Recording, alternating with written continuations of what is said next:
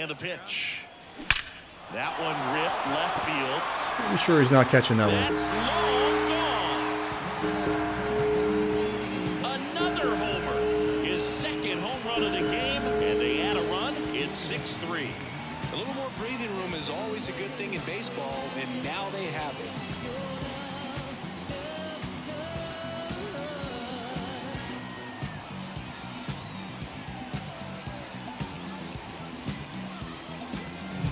Welcome to the game. First pitch out of the bullpen, a tough one, and you know he's just trying to get one in there for a strike. And on the other side, as a hitter, it's a great time to be aggressive and let it fly. It's not what they were looking for when they turned to him, but now he's got to find a way to reset.